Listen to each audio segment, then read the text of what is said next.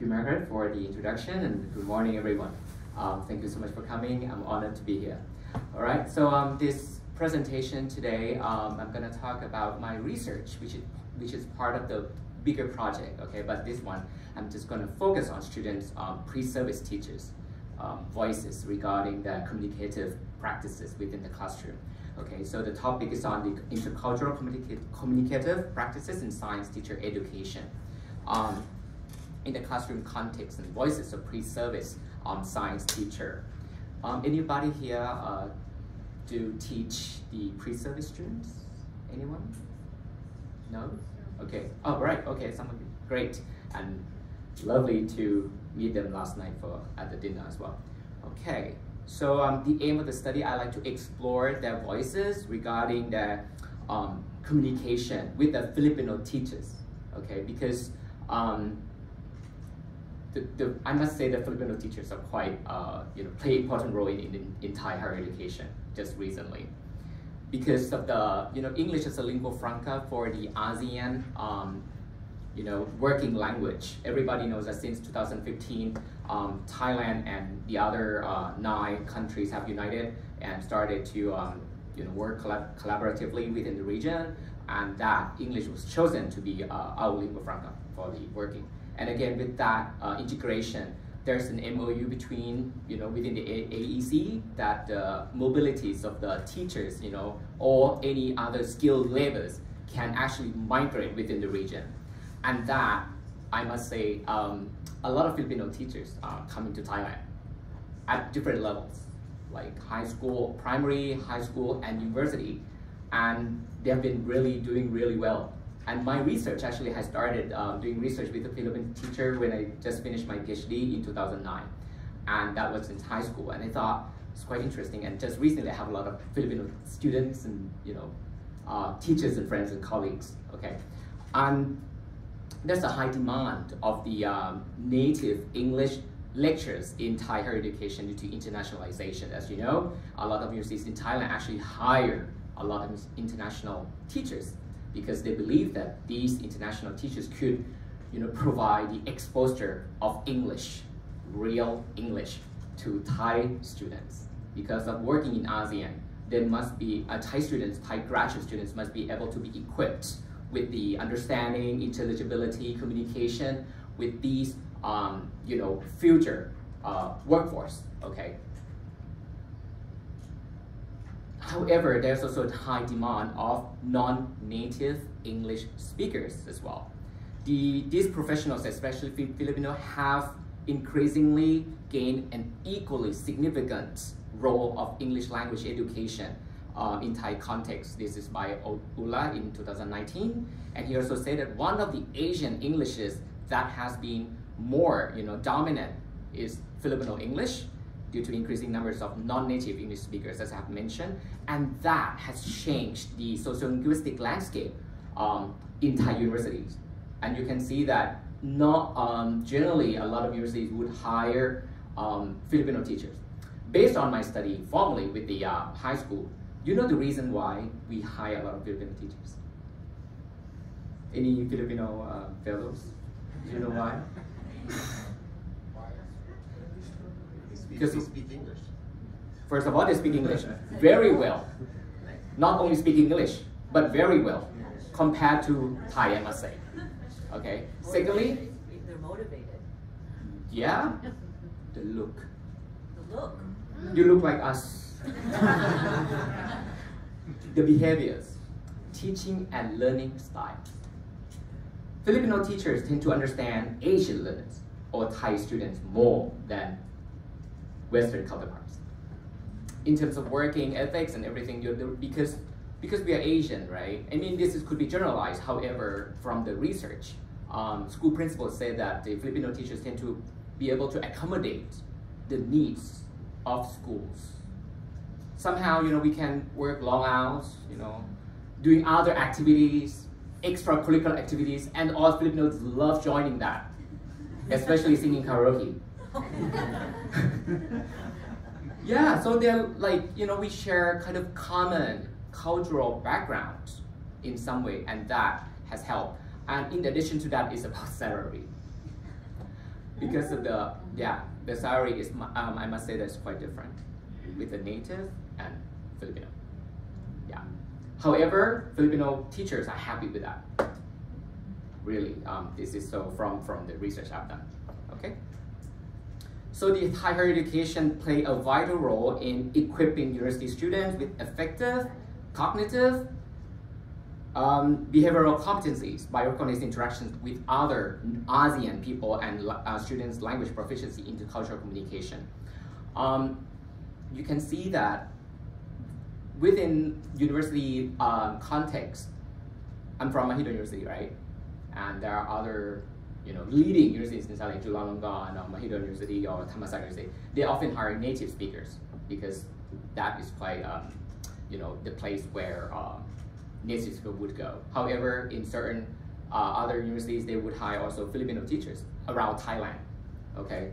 And that, being able to understand the non-native English varieties are quite important. A lot of Thai students, when they graduate and then when work in the workplace, generally they would meet up with non-native speakers more than actually native speakers. Yeah, they would be exposed to that more. So Ministry of Higher Education, Science, Research and Innovation, or we call it MHESI or MHESI, attempts to enhance the need for Thai undergraduate students to possess a combination of intercultural knowledge, skills, attitudes, and critical cultural awareness to communication with people, including native English speakers and non-native English speakers, okay, from different cultural backgrounds. And just the reason I mentioned this because, in Thailand just recently, we have separated between the Ministry of Education and Ministry of Higher Education. Before that, Ministry of Education was under Ministry of Education. But because of the working and the direction of the country, we separate this higher education into a different ministry, okay? And that we can actually focus on the innovation, science, and things like that. Maybe like in Japan, they got like Ministry of Education and Science, like NES, right? In NES, okay? Another thing is that there's also a link between Ministry of Education and Higher Education. Ministry of Education, the curriculum actually state that students should be exposed to native speakers. So the ideology of learning with native speakers are quite dominant, and that also maintained within the higher education. However, as English become a lingua franca, people must be able to meet not only with native speakers, and also other non-native, right? And these ideas actually have been embedded within the Thai teachers and students for a long, long time. Based on my study within when I did my PhD in England, one of the reasons that Thai students actually feel really awkward or shy to speak English because of our linguistic ideologies. We still think that Thai English is not good enough. Our English is not good enough. I cannot actually communicate with native speakers.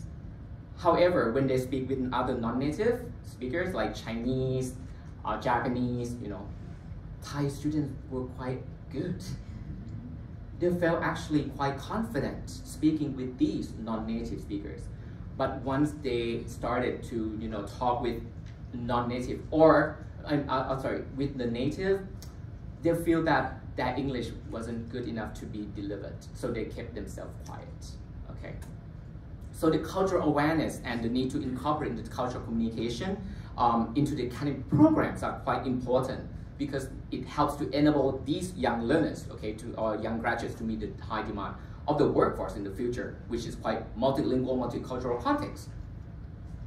And that becomes my research gap here, that a lot of studies explore Filipino teachers in different contexts and also Thailanders' attitudes toward English and other non-native English speakers. Yet, in terms of the subject matter, in terms of language teacher education, this is still quite lacking in our context in Thailand. So for those of you who would like to do research regarding this area, there's still plenty of room for those who would be interested in learning more about the pre-service teachers. The reason I think pre-service teachers is research is important because they are the role model of students. If you can train these pre-service teachers or equip them with a positive mindset regarding the language, they can help other students or their own students to have a better ideas and better equipped with the better mindset, I would say. Okay. Otherwise, we cannot escape these ideas of native speaker norm. You know. So now let's talk about the intercultural communicative competence, or ICC. The ICC is the ability for individuals to have knowledge, skills of discovery, interaction, interpretation, attitudes, and critical cultural awareness to understand their own culture and other cultures. Okay, once they communicate with each other. And there's a model that by Byron 2009 is a very famous model in terms of ICC is a combination between communicative competence and intercultural competence. So communicative competence include linguistic competence, the sociolinguistic competence, and discourse competence. Okay, abilities to understand the language itself. And the other one is the intercultural communicative competence, in which you need to, in terms of attitudes, skills, knowledge, okay, of interpreting and relating. What do people mean by that? Okay, because in communication it's both verbal and nonverbal. But can you guess, in communication, what's the percentage of the verbal and nonverbal? To what extent that we normally use words or non-words? What do you think? In your, maybe like in this conference, this is a good example. Do we speak more or we speak less?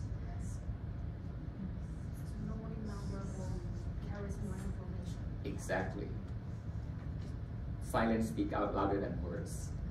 Yeah. So a lot of times, I mean, students often think that they should be able to speak. When we learn, we as teachers, we expect our students to speak. But actually, if they know when and how to speak, that actually means a lot. Okay. So ability to speak has to link with the context as well. Okay.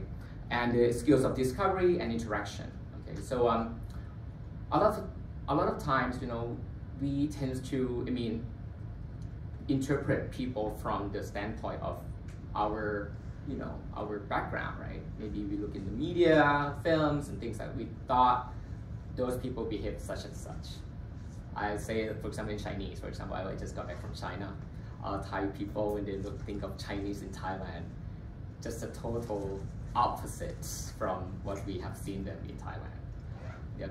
Yeah, actually, for Chinese, in Thailand generally we perceive them as quite loud and, not behaving nicely and such and such. But when I went to Shanghai, all the Chinese, they are quite actually well behaved.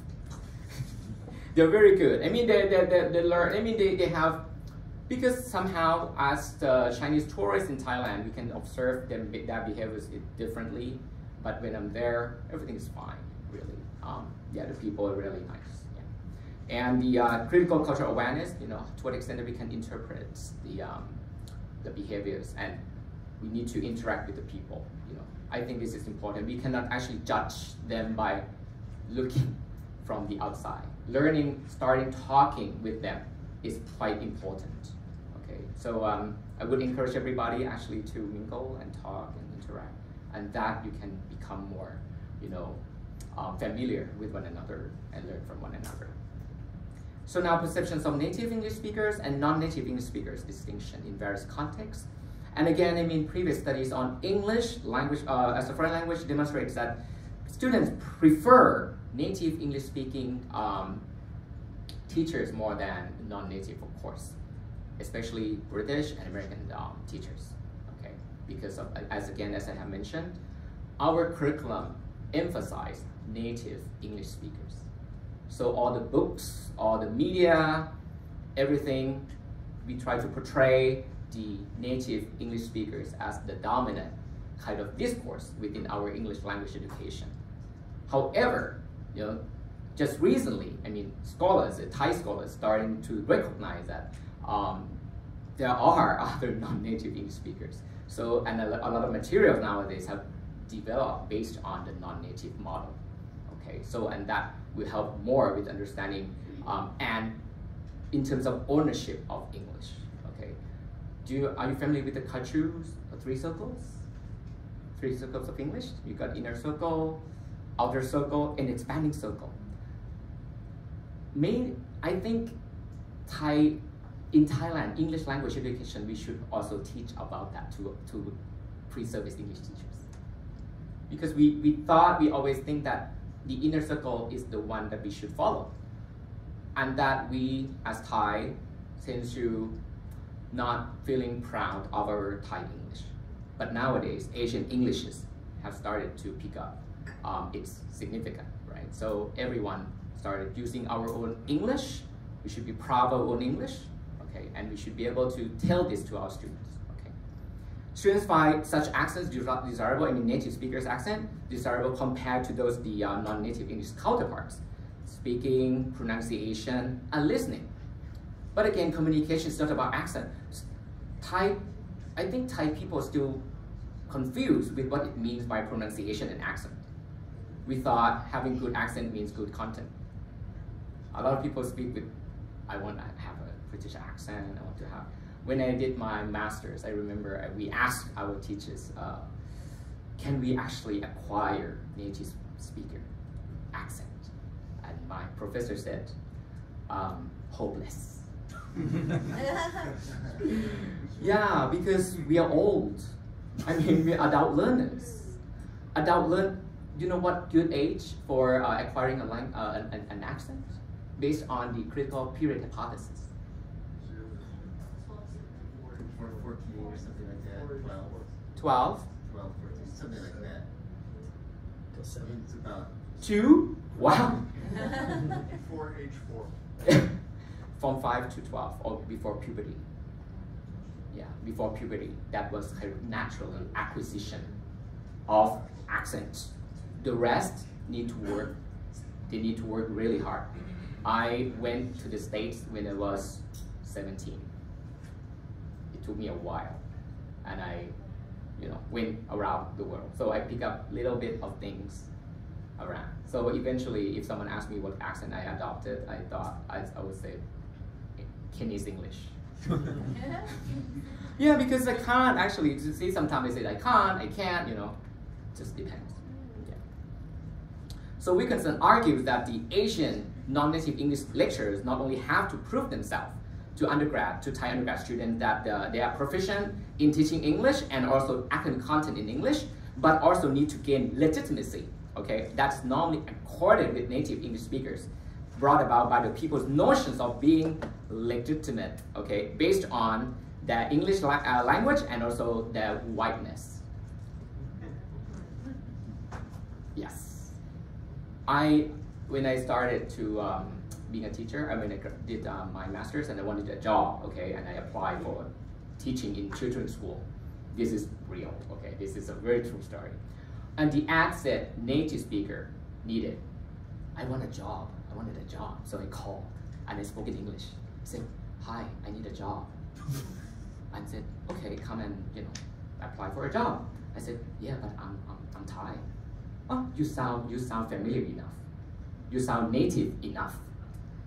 Yeah, so I went there and I got a job. And I thought, this is interesting. So if I can actually pretend or sound American, I could get a job. So, and that I thought somehow, hiring, this is also dealing with hiring or recruitment policies of language school. A lot of time, even nowadays, there are saying like native speaker wanted, right? America, Australia, New Zealand, England, whatever. Without considering this. And that I will talk more in terms of why I chose this institute, to do research. Very interesting. So you see, and also the look. You know Khao San Road in Thailand? Anybody been to Khao San Road? Very famous. A lot of time people make a joke. If you don't have a visa, you can go to Khao San Road and just take pictures and whatever, and then people can from Khao San Road, the tourists can go to school. Being a teacher, just wearing a shirt, necktie, and go to be a teacher. As a tourist can turn to be a teacher by just changing the look, and you can be a teacher because you speak English and because of your look, right? But not for us, not for you, because you look like us. And parents don't trust, and you sound different. So So this is by the study by Perez Amura, and she's Filipino, she's my colleague, and then another Thai colleague.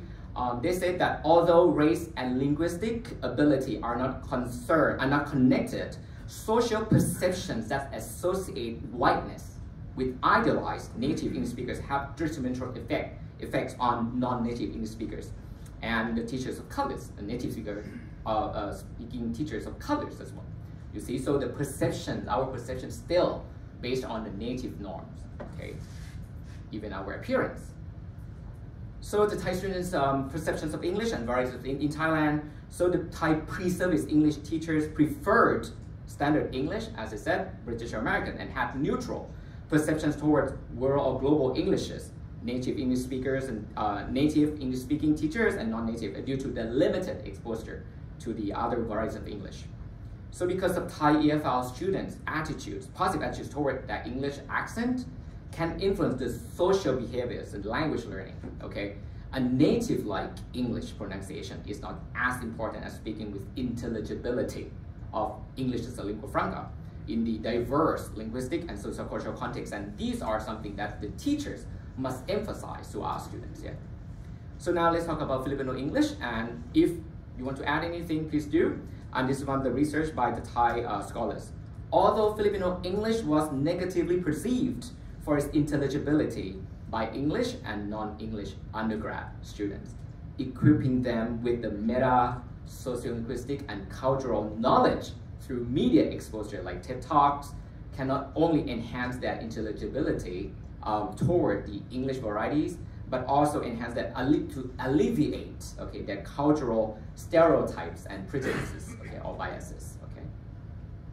So Thai undergraduate students exposed to Filipino teachers were likely to have more positive attitude toward Filipino English than those who were not.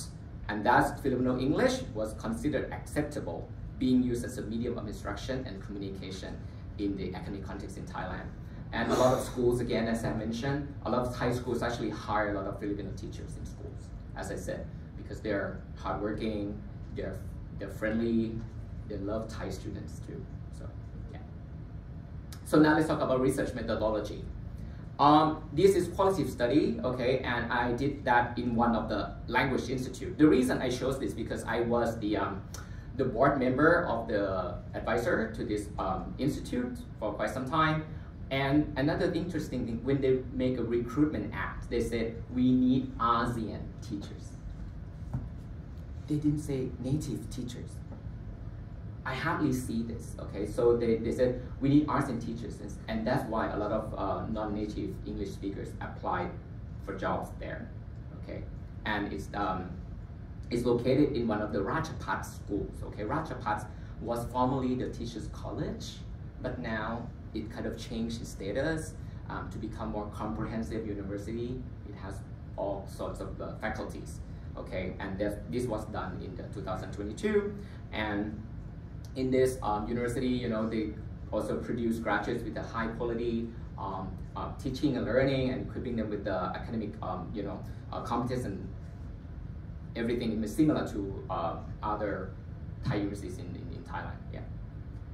So here are the participants. So I actually recruited these 15 teachers from different levels. So this biology students, general science and math, okay, from different years. And these participants were actually recruited based on the Filipinos teachers' recommendations, because I interviewed Filipino teachers first, and I asked them whether I could actually talk with the students about what the students think about them, So, and then the study has been approved by the IRB Ethics Committee Board at Mahidol University. So the data collection, because during that time COVID was still really bad, and then so I employ the online focus group interview with the students, and that can help gaining more kind of that insight through the online interview, and then I recorded interview with the computer and everything, and digitalized and whatever, and I did the thematic analysis, okay, based on that interview transcripts.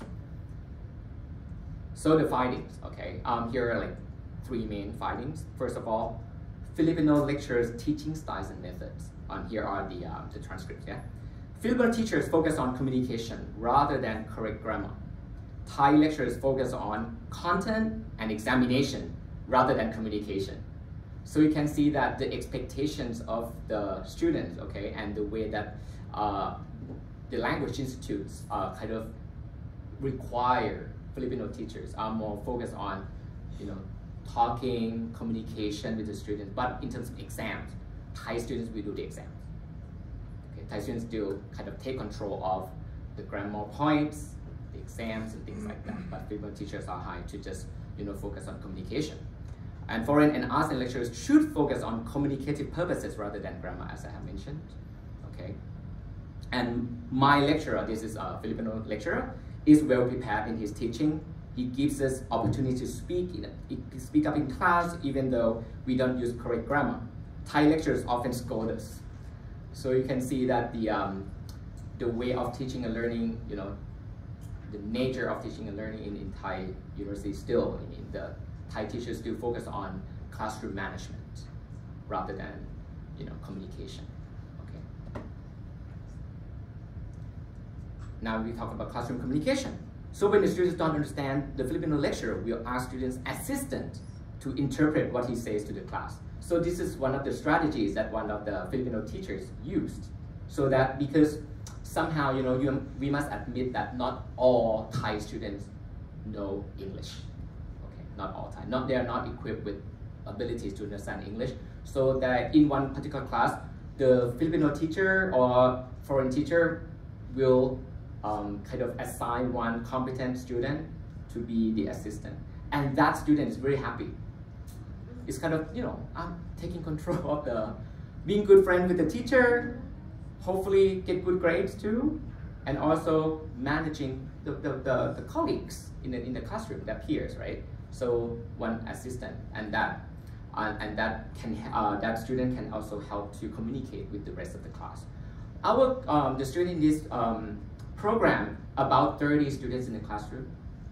So you can see that number, okay? And then this student can help, you know, facilitate the communication.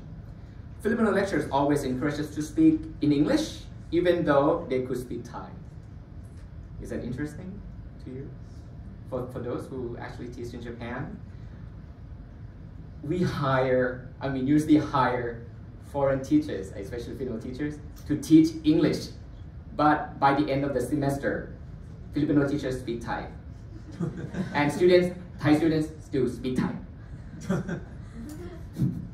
So this is very interesting, I think, things happening. And actually, that's also reflect on my experience of being a teacher in the undergrad. We have also hire a native speaker. And by the end of the semester, that native speaker could speak Thai. And our students do not be able to speak English. Because eventually they spoke Thai with one another. When you walk past the class, you heard, this is English class or Thai class? Because they all spoke in Thai. Yeah, very, very good too, actually. You know, these teachers, they renew their contract every year. And they generally got hired every year. Because we don't have teachers. Yeah, so they got hired every year. If they don't do anything bad. You know. So they try to avoid speaking Thai with the students that they wanted them to put effort in communicating in English with them. Okay, so you can see that I